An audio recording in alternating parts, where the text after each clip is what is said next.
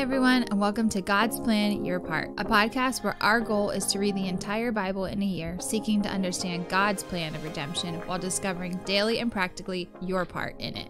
Hey everybody, just as Christmas is almost here, we are finally closing in on the Easter story. We have our holidays a little bit mixed up here on the podcast, but we are reading today Mark 11 and John 12, and in the wise words of Jenny, she says we are closing in on the slaughter.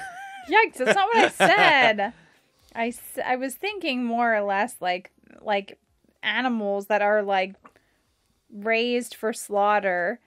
I said that we're not necessarily as close to the raising part as we are the slaughter part, because as we all know, Jesus was crucified when he died. And at this point, I'm sure he sees all of the signs happening. He knows that the time is coming. Certain things, for instance, there's a lot of prophecy being fulfilled when Jesus comes riding on the donkey. There's also prophecy fulfilled when he's literally given sign after sign. And there are people, namely Pharisees and the scribes, and what was the other one? Pharisees, scribes, and one other from... It's like the authorities and stuff. Yeah, from John 12 specifically that I was reading today, that they will not believe. Their hearts will be hardened, their eyes will be blind, and they will not come to know Jesus or accept Jesus as who he is. So Jesus is very aware of these things, like prophecy after prophecy is being fulfilled. He comes in on the donkey. He has his feet washed by Mary, and tells her, save the rest of that for my burial. Yeah. Like, what? All this stuff is it's all coming to fruition. It's getting more and more clear what's going on, and he is being more and more open about it. There's a couple of things that stick out to me from John 12. The first thing, this is probably one of my favorite parts of the Lazarus story that gets missed a lot. Mary and Martha apparently gave a dinner either for Jesus or for Lazarus. It seems like maybe it's for Jesus, but Lazarus and Jesus are kind of like the featured guests. And it's pretty cool. Like the last time we saw Lazarus, he was dead. Mm-hmm. And he had like grave clothes wrapped around his eyes and stuff. Now we see him and he's just reclining at the table eating dinner with Jesus. Super weird. It's pretty wild. That's chapter 12, verse 2, but then you get a little bit of a window into what's going on with the Pharisees at this point. If you look at verse 10, it said, so the chief priests made plans to put Lazarus to death as well, because on account of him, many of the Jews were going away and believing in Jesus. And I think this is a really compelling verse and a really important detail, because here you have a person that has been so impacted by Jesus that literally looking at the life of Lazarus proves the divinity of Jesus. Looking at the life of Lazarus proves the authority of Jesus. And we're not necessarily in the same boat. We definitely are in the same boat spiritually. Maybe you have been physically raised from the dead by Jesus, but I don't know anyone that has been. But what's cool is that when people look at Lazarus, they are reminded of how great Jesus is. And this is literally, I think, what God intends for our lives as believers. That if people are offended by Jesus, that's what the Pharisees were. They were very frustrated and very upset with Jesus. They were then by extension, very frustrated and upset with Lazarus, because every time people saw Lazarus, they believed even more in Jesus. So now we find out that the Pharisees' plan is not only to kill Jesus, it's also to kill Lazarus. Yeah, and I think there was something else. I feel like that was maybe in Mark chapter 11. Is that right? When you read, there was another instance where they were trying to not capture him, but they were like trying to get him. And because they're asking about the baptism of John. Oh, yeah. Yeah, we've seen this in some of the other Gospels too, the same story. But basically, when that happens, Jesus is just like, well, listen, I'll tell you who sent me if you're going to tell me like the significance of was it the significance of John's baptism? We haven't paid much attention to that particular story. Basically, the Pharisees and the teachers of the law, they confront Jesus and they want to know with what authority he's doing the things that he's doing, which he's been very clear about. He's said this multiple times. And so Jesus, kind of sensing what they're up to, he says, hey, I have a question for you. On whose authority was John's baptism? Was it of God's authority or was it of man's authority? And you get this glimpse into their thought process. Like they can't answer either, because either one presents them like a delicate position, and all they care about is authority for themselves. All they care about is position for themselves.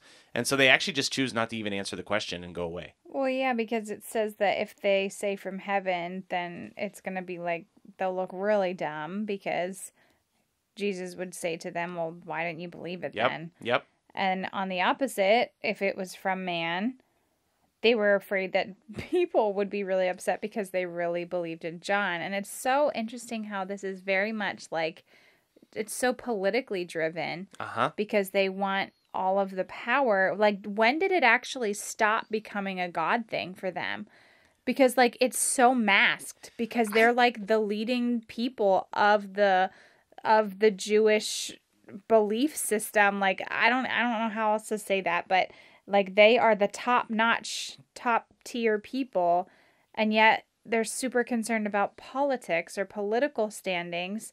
Like, when did the part of like caring about God stop? When did their spiritual life suffer on behalf of their own personal authority? And I think we see that a lot today too. Like for us specifically, like we've been called a Christian nation. I think that gets super, super overused and masked for a lot of things. I think there's a lot of unfortunate conflict today, all in the name of like spiritual things, and it's just all sin and violence.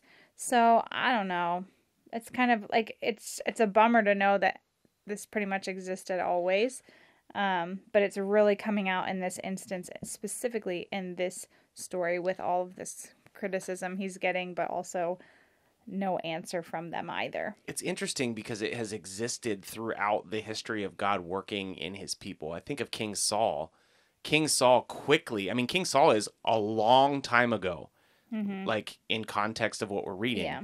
And King Saul gives up everything following God, doing God's will, in favor of his own kingdom and his own wants and his own desires. And so Saul sets off like this path of just really crooked and really greedy and just nasty, self-seeking, selfish leadership that is ignoring the will of God in favor of themselves. So the Pharisees here have a long line of people in their ancestry that have fallen into this before, and we continue to follow into this today. So we need to be really careful about it. It is a very helpful cautionary tale, not to be out for our own selves, but instead to make sure we're focused on God's kingdom. At the end of John chapter 12, there's two small details that I feel like are pretty easy to skip, and I'm not sure that I hear a lot about them. One is a voice comes from heaven. Basically, God speaks from heaven and says, this is in verse 28, 29. The crowd stood there and heard it said that it had thunders. Others said an angel had spoken to him. And basically this voice had said, I have glorified it and I will glorify it again. You can go read it for yourself, but it's basically God speaking from heaven, confirming that Jesus is his son and Jesus is doing his will. And then another kind of small detail that's kind of a big deal that gets missed a lot. In verse 42, this is the coming in on the end of John chapter 12, it says, nevertheless, many even of the authorities believed in him, meaning Jesus, but for fear of the Pharisees, they did not confess it, so that they would not be put out of the synagogue. This is in that line. I've been kind of pulling this thread the whole way through the story. Not all the Pharisees hated Jesus. There were very many people who believed that he was who he said he was. And that is something new that I'm noticing, or maybe it's something new I'm being reminded of, that it wasn't the whole world against Jesus. There were people that understood what the text said. They understood what God had already revealed, and they believed that Jesus was who he said he was. And then at the same time, there was another group of people who had incredibly hard hearts and didn't want to know or recognize who Jesus was. So I guess for your part today, it's really thinking about, again, I often say this, but like discerning deception especially in the area where I feel like politics and faith can cross over into each other. And I think it's really easy to be deceived these days, especially with a lot of people who represent or say they represent God and his mission. And it's pretty obvious from the things that they say or the words that they speak that it is driven by other motivations. So just be really careful, especially in a world today where you're just getting a lot of information thrown in your face and thrown in your way, sometimes in the name of God or in the name of Jesus. Just remember again to turn to God's word. Look at the examples of Jesus' teaching that he experienced, that he gave himself when coming into conflict with some of these voices that were out there that really were using their positions of power to try to sway the people for their own good. So just remember that today, especially in this crazy world we live in. Really just go back to God's word, look to him for direction, be careful and discern deception of the massive pools of deception around us today. So thanks for joining us. We'll be back again tomorrow. We'll see you then. Bye. Thanks so much for listening to God's Plan, Your Part. If anything stuck out to you, if you have any questions, or if you'd like to receive a Bible, you can email us at godsplanyourpart@gmail.com. Also, if you're enjoying the podcast, please consider supporting us through the link in our description. We love that you're on this journey with us, and we hope you have a great day. See you tomorrow.